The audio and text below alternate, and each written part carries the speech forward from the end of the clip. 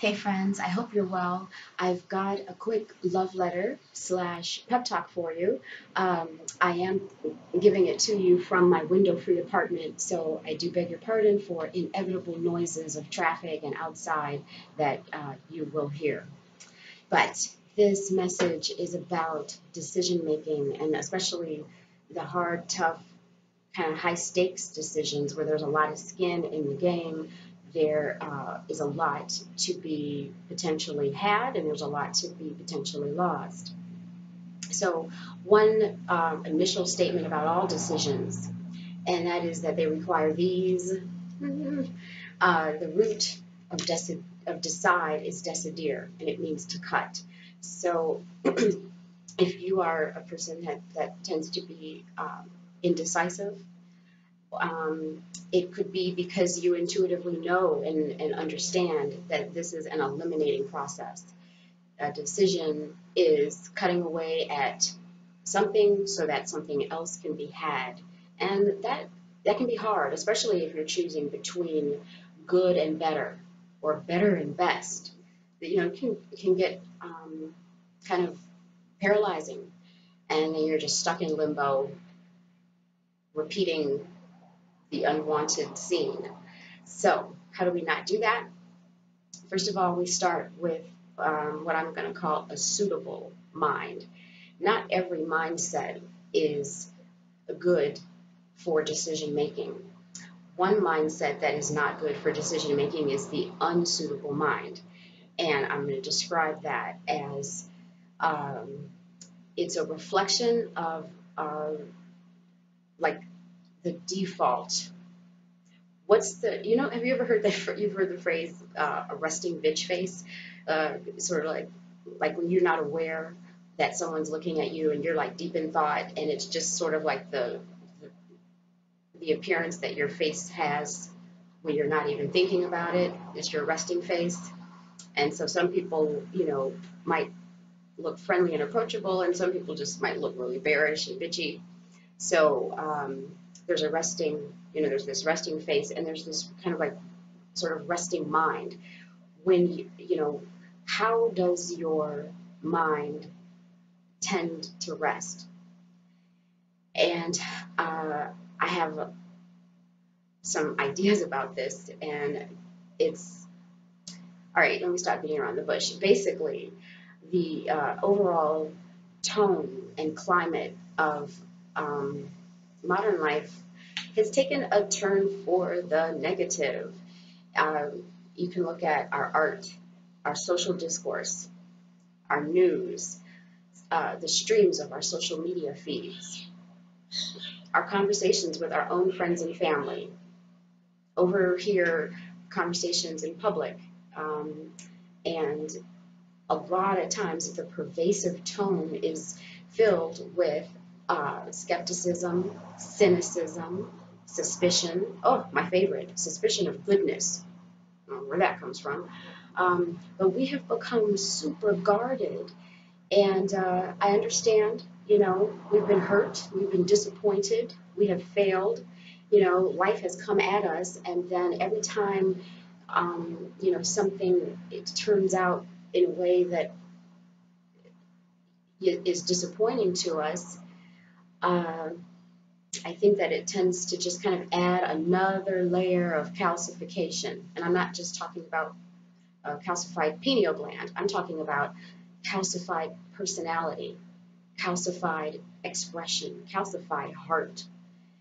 So we start our journey off with joy.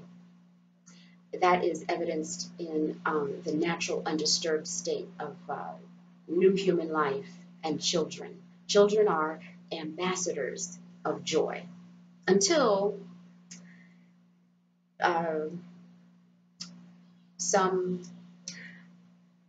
adult passes on the legacy of limitation, okay? And until sort of we start to pickle them the way we get pickled, and start to teach them, life is hard, life is unfair, no, no, no, no, all of that. And those messages eventually just get internalized, and so sadly, joy becomes something that seems to be outgrown. I don't know why. Things like a light state of being or happiness is seen as kind of like a bizarre thing for an adult to have intact. It is because it is it is pretty revolutionary to continue growing into your adulthood and to maintain your joy, man. So I want you to know joy is a defiant emotion. It is a muscular emotion. And what it's defying is it is defying that heavy, dense tendency that just, pulls down. So it is pervasive, and that is oftentimes the mindset that we're working from when we're at a choice point. And choice points, especially the large ones, they all are opportunities to change our entire life in some way. Whether you get a new job, a new lover, a new home, whenever you turn a corner and make a change, or make a decision, make a choice, then your whole life can change. So that being the case, wouldn't you rather do so in the best possible position? So I hope this is coming out coherently. It's a lot of ideas that I'm trying to put into a streamlined way, but the unsuitable mind, it limits what you can see. The unsuitable mind is similar to, imagine this as like an aperture of a camera, and when it's closed tight like this, nothing can come in or out. No light, no image, no action happening. The aperture has to dilate and open. This is what joy does. It opens, and it allows you to have a broader view. And so then you are able to see resources, methods, maps, processes, skills, talents, connections, a whole skew of things that are available to you that you can't see from this pickled view, this tight, clenched, prove it to me kind of view. So from a more opened state, powered by the defiant emotion of joy, powered by buoyancy to be lifted up above the, the mess or the negativity that you're wanting to get away from anyway, then it is a world of difference, making a decision from a second story view versus making a decision from a penthouse view. So I do understand that life is riddled with a bunch of challenges.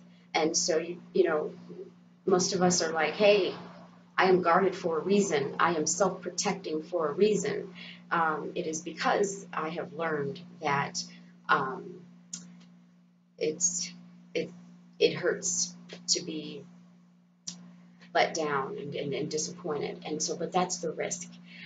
So one of the teachings that we get from the ambassadors of joy, from children, are a certain set of traits. Some of them you will recognize: spontaneity, adventuresomeness, curiosity, willingness to risk, willingness to appear foolish, willingness to forgive quickly. These are some of the traits that are naturally in whole, healthy, happy children before they get pickled. And this is the state that we can and need to return to make a higher level decisions in our life. So then, okay, intriguing. Well, how do you do it? How do you get there? Especially if the things that are weighing on your mind, are heavy and they are dense and they do tend to take the wind out of you, and they might make joy seem really far and inaccessible. So the way to be connected to that more powerful state of mind is to engage your imagination and allow yourself, in a childlike way, in a surrendered way, allow yourself to feel the highest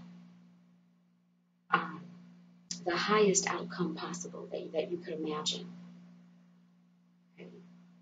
So I'm asking you to look at and to focus on not what is, but what can be. There is much to be said for the realist and the pragmatist. That, you know, we need the ability to do that, of course, for a happy, successful life. But we let the realist and the pragmatist drive sometimes when they need to be in the passenger seat. When it comes to making decisions that could potentially shift and lift your life, then a more jubilant driver, they can see more. I would let them drive. I would let them lead this process. So rather than focusing on what is and just rehearsing the problem that you know oh so well, get a different, higher, lifted vantage point by allowing yourself, open yourself up to the risk of being hurt, of being disappointed again. Because the reason why it is worthwhile to do so is because you also open yourself up to activating serendipity on your behalf. You also open yourself up to becoming a better, more resonant fit and match for the more beautiful outcome that you want. I really hope this is making sense. I'm 12 minutes in here already. So my hope is that we don't get so jaded, so sophisticated, so fancy, that and so grounded that we can't raise up above circumstances that we want to be above. So the solution that you seek, it is seeking you too. Joy helps you to be more easy to find.